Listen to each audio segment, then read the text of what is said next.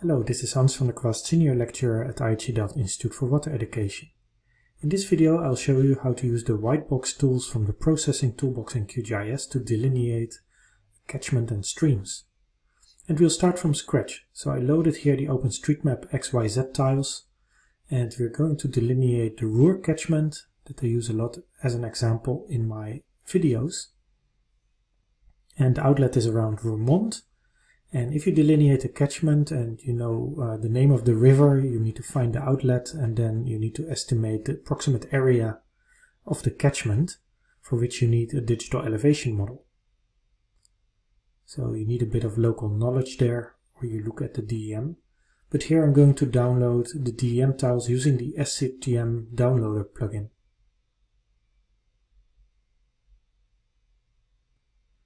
Now I've installed the plugin and I have this icon.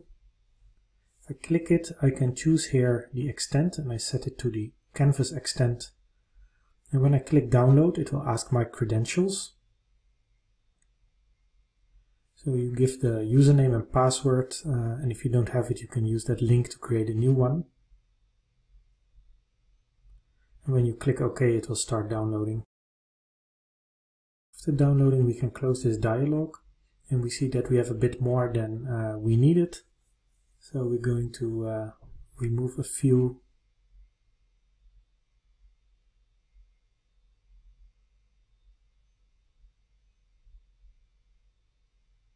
Make sure you have the right ones by checking and unchecking them to see where they are. So we end up with 4 tiles. And now we need to mosaic these tiles into one big raster that we can use for further analysis. We'll do that by making a virtual raster. In the raster menu, go to Miscellaneous, Build Virtual Raster. Then select the 4 DEM tiles. Make sure you don't select OpenStreetMap. And here we keep the default settings. We don't need to change anything. And it will simply make a virtual mosaic. Virtual means that it will not recreate a huge file, but it will do a mosaic on the fly. And there's the result. And now we can remove the other tiles because we will work with the mosaic. The first thing I'm going to do now is to change the projection of the project to UTM, because we can't work with geographic coordinate system. But we see here that the mosaic is far too big and is much larger than the area where the Ruhr catchment is. So I can use the Create Layer from Extent tool to draw an extent on the canvas within which I think the catchment fits. So you need a bit of expert knowledge there, or interpretation of the DEM. I know it's approximately here. So it uses then the coordinates in the projection of your project, and then you can export this to a polygon. I need a temporary one. And now I can check if it still fits within the DEM. And then we're going to use that if I export the DEM to a new layer.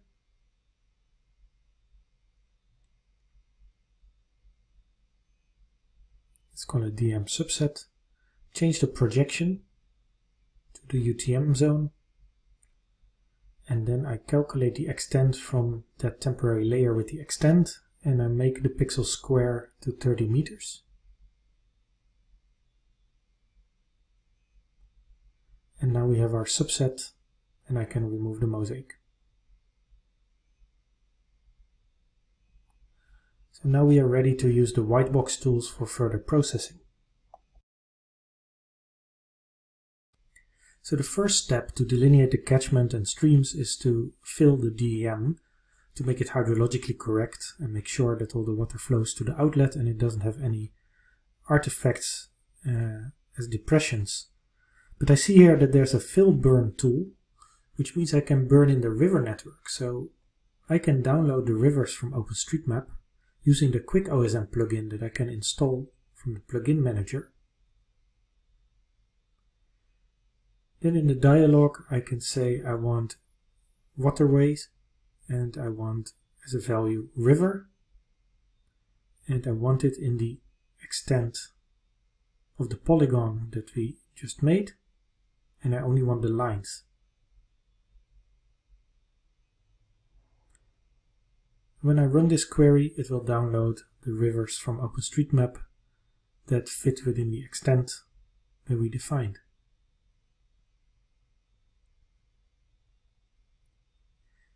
If the internet connection is not good enough, you can increase the timeout.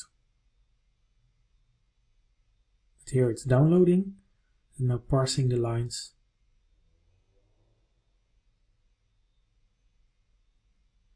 And there are the rivers from OpenStreetMap.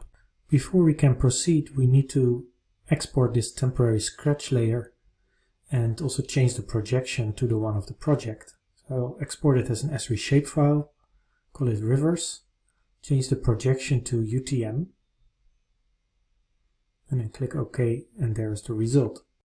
Now we can use the FillBurn tool from Whitebox to burn the rivers into the DEM subset. They need to be in the same projections, that's what we just did. And I call the output DEM burn, and this will make sure that the rivers are always the lowest points locally in the DEM. So we'll force the water to follow the existing rivers from OpenStreetMap in this case. There's our DEM, corrected for the rivers. I open the Watershed tool and I see it needs the D8 pointer files in input and the pour points or outlets. So let's create those. The pointer file, and there are different algorithms that you can use, but I'm just going to use the D8 pointer. And the pointer file is just the flow direction, which has the proper encoding for use here with Whitebox. So I'll call it flow direction. And in the documentation you can read more about this encoding. And here we see the result. And let's query the result and see, because I see these big patches and I see there that the flow direction is 0. That's not what we need if we want to delineate catchments. What I need to do is also fill the sinks again. So after FillBurn, you also need to apparently fill the sinks. So I'm going to use the Fill Depressions Wang and Liu algorithm, similar to the one that we have in Saga. And you see that it will fix the flat areas by default checked. That's exactly what we need. So all the water will go to the outlet. And I call this DEM filled. I run it.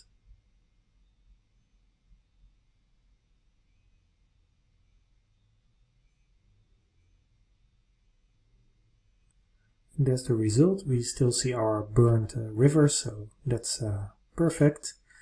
And now I can do the D8 pointer again. And I'll save that then to a new name. D8 pointer filled.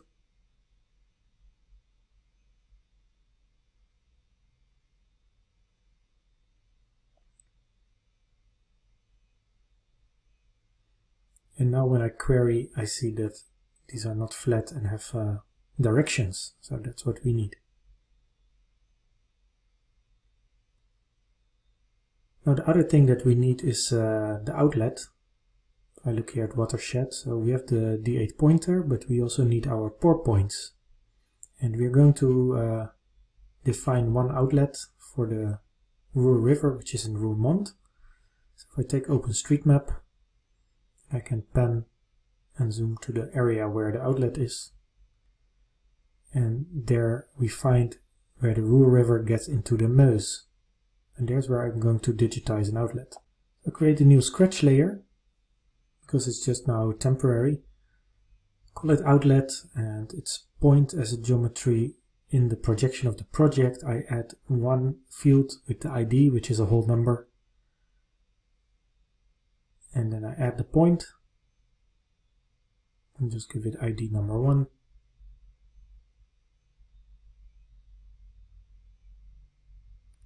And now I can use snap pour points because it needs to fit with our filled elevation model, and it needs there the flow accumulation, which we don't have yet. So I'm going to calculate the flow accumulation,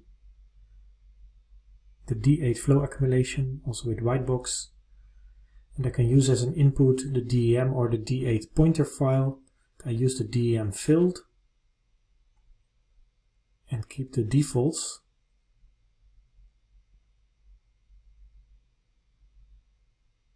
And then I get the D8 flow accumulation.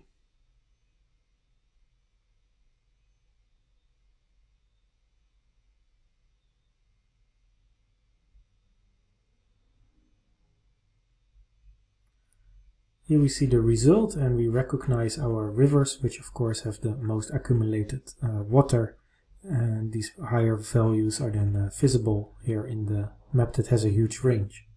We can use snap port points now to snap our digitized outlet to the river. You need to choose a maximum snap distance, and if you make it too big it will snap more downstream. So let's see what it does here.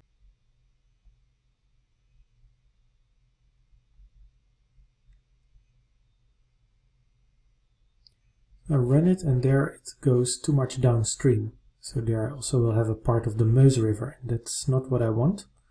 So I'm going to change that tolerance value, make it a bit smaller so it snaps closer by. Because I really only want the Ruhr, so it needs to be before where it enters the Meuse.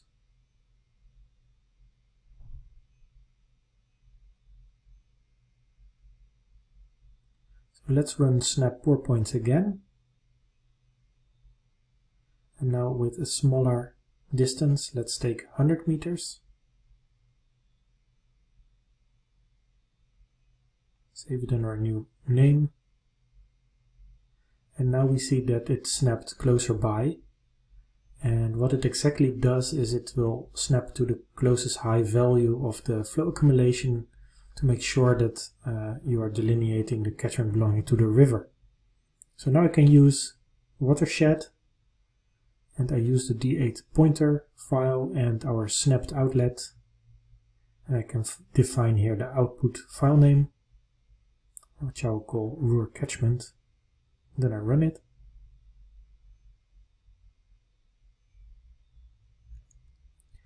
And it will result in cells with only value 1. And there we have our catchment. And it's exactly the shape that we would expect also from the videos on how to do this with Saga or with GRASS tools. It's very comparable. So now we can convert the raster to vector polygons with the Whitebox tool in order to have the catchment boundary as a vector polygon. Let's call it Ruhr boundary.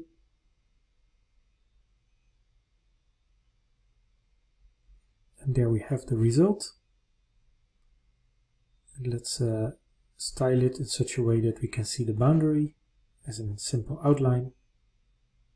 And there we have it.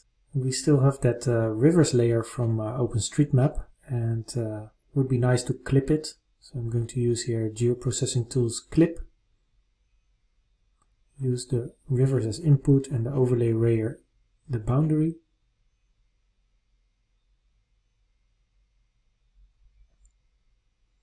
Save it to Ruhr Rivers. And there we get the error that we also had with the Saga tools. When we go from vector to raster, we get artifacts and geometrical problems, so therefore we need to use the Fix Geometries tool. So we use the boundary and we fix it here. And now with this fixed one, I can use the clipping tool without any error.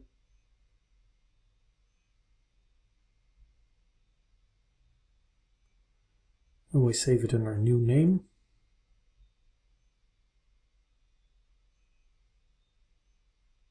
And you see now it runs without any problem.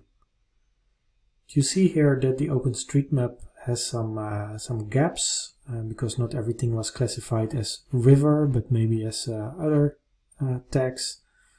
So you might want to play around with having the right parts of the river from OpenStreetMap. But another thing that you can do is use the delineated river. So we still need to do that. If you go to the Whitebox tools, then there is a tool Extract Streams. And it uses the flow accumulation. We have that already. And then you need to put a threshold there of the amount of material that accumulates, so the amount of cells that accumulate from that point onward. We'll call it a river. So let's try it first with 10,000. So only an accumulation of more than 10,000 pixels will result in a river, and it will create this raster layer with only value 1. And then you can inspect it with the background OpenStreetMap layer or with the downloaded rivers. And here we see that we have many more rivers than are on OpenStreetMap. So we need to increase the threshold a bit. It will be hard to have a perfect match because in some areas the delineation does better than in other areas. The more natural and the more relief, the better it is. So let's use here 100,000.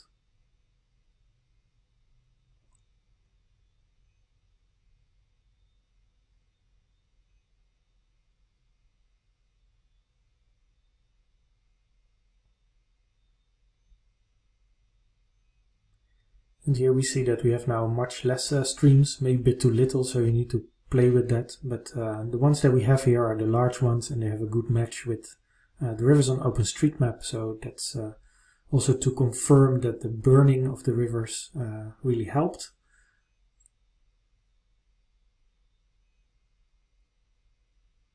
And it's still in raster format, so I can use the tool raster to vector lines from WhiteboxTools. Save the line as a shapefile, and let's call it delineated, so we can distinguish it from the other river file. And add a style, make it simple blue, and now we see that we have more continuous rivers based on our delineation, and we can still compare it with the rivers of OpenStreetMap to look at the differences.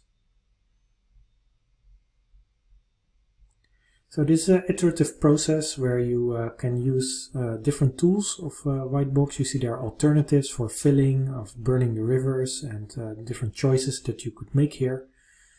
But you see that these tools are very fast to calculate and very useful for hydrological analysis.